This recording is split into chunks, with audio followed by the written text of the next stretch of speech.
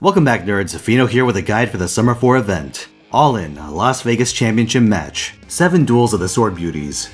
Your main objective here is to unlock and collect all the upgrades for the new free servant, Saber Hokusai.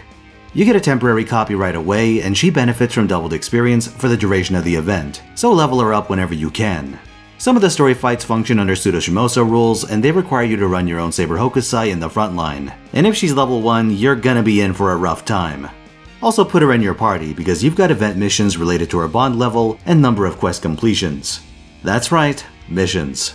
You've got 100 of them, but I remember this being a lot less painful than some of the reruns we've had to deal with earlier this year. You can do a lot of them just in the course of switching which casino you farm at as they unlock. For general event progression, you have 2 obstacles. Firstly, there's a series of QP gates. You see, this event has you wagering QP for its free quests. If you win, you get it back and win some more. Your profit is tallied and added to a counter that you can see on the map screen. In fact, it'll tell you how much you need for the next story segment right at the top. Do those as soon as you unlock them because there's also a listed limit and your QP gains don't count past that point. You need to raise the limit by progressing in the story. Your second obstacle takes the form of letters of challenge. You need these to fight the Swordbeauties and you can buy them from the shop. In fact, I'd prioritize the first one over the shop CE when you're spending lucky dice. Said craft essence is Midsummer Memories and it provides a damage boost. You can grab 4 copies from the shop and 1 from missions, though that last copy isn't available until part 2. The other CE is Demonic Sun Princess, which increases bonus coin enemy spawns. It's also good in general, so make sure to complete it. You can get 4 copies of this from completing missions and the last one from part 2. Regular free quests only have 1 spawn on the final wave, so you don't have to worry about them interfering with your 3-turn setups there. That's not the case for Fever quests. To play these, you need Fever tickets you get from logging in and a few missions. These have messy enemy distributions including mixed classes and higher mob counts. I've personally found Buster teams the most convenient for doing these. I'd do the early ones once for their first clear rewards, but if you have spare tickets, I'd hold them for the later QP gates. Another cool thing about Summer 4 is that enemies drop QP, and because QP gates progression, there's actually an incentive to run Mona Lisa, Bella Lisa, and Detective Foams in standard farming. In order of priority, you should use a friendless Bella Lisa for a 15% QP bonus, your own Mona Lisa for 10%, Great Detective Foams for 5% QP and bond, and finally your own Bella Lisa for 5% if your team cost allows. To structure your teams, I'd look at the event servant list. These get a damage and bond bonus, and I'll note that Jar Jar, Mysterious Alter Ego Lambda, and Da Vinci Rider are good farmers to begin with, and they're in the second highest bonus tier, so prioritize them if you can. If Hokusai wasn't enough of an incentive, Summer 4 also introduces a number of command codes, 2 of which are very strong. Mage of Flowers gives 10% meter, and Brush of a Mad Painter increases art's critical damage. I've referenced both in previous servant guides, so make sure to grab them. If you're big into the costume game, this event adds a bunch. Merlin, Zerxashi, Kotaro, Siegfried, bunny ears for each Saber Shiki Ascension, and my personal favorite, Melt, but with sunglasses.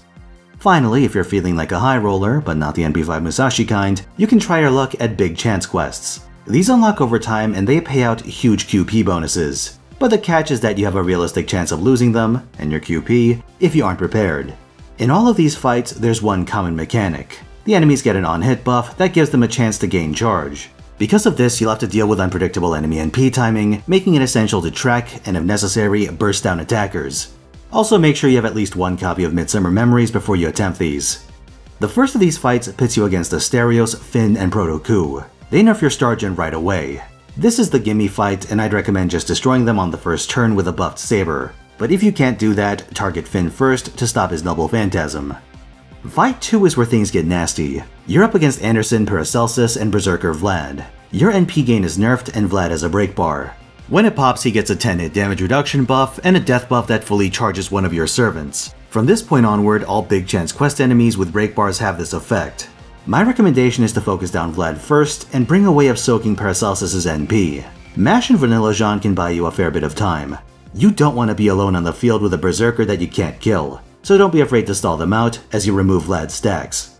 That said, you could just blow them up with a sufficiently strong attacker. The damage reduction covers up to 30k, meaning a powerful NP or Merlin-backed crit could save you a lot of trouble. Fight 3 has Rama, Merlin, and Saber Lily. All 3 have break bars and you get 5 turns of defense down right off the bat. Rama and then Saber Lily are your priorities to take out. Be aware Merlin has a party charge skill he can spam, so that's fun. For my part, I had luck running my own Emiya Archer with a support Merlin. Even without mega crits, I was able to overpower the damage reduction and isolate Merlin on the field. At that point, you're home free. The final fight features Ruler Martha, Archer Arjuna, and Gorgon. They all have break bars and your party gets hit with Star Gen and P gain and defense down debuffs. On top of their usual break effects, this set increases their max health by 100k after 3 turns. The strategy that worked for me was to blow up Arjuna with a huge Lancer, and then go after Gorgon with either a BB or that same Lancer. Once Martha is alone on the field, you can chip her out even through class disadvantage and collect your winnings. If you're having difficulty, you can either wait for part 2 so you can max limit break Midsummer Memories, or go hard early and cheese them out with command spell Revive. I may or may not have underestimated the Vlad fight the first time around and done exactly that. This event is a good chance to make some serious QP, and it respects your time a lot more than Summer 3, so be sure to start early so you can make the most out of it. There's also a challenge quest, but as per usual, I'll cover it in a separate video. Thanks for watching. Tomorrow I'll be rolling for Summer Musashi, so make sure to stop on by to see that disaster unfold. Twitch.tv/VinoTyson. In general, I stream every weekend, 3 PM Pacific time, Friday through Sunday. That said, like if you enjoyed this video, subscribe for more, and I'll see you next time.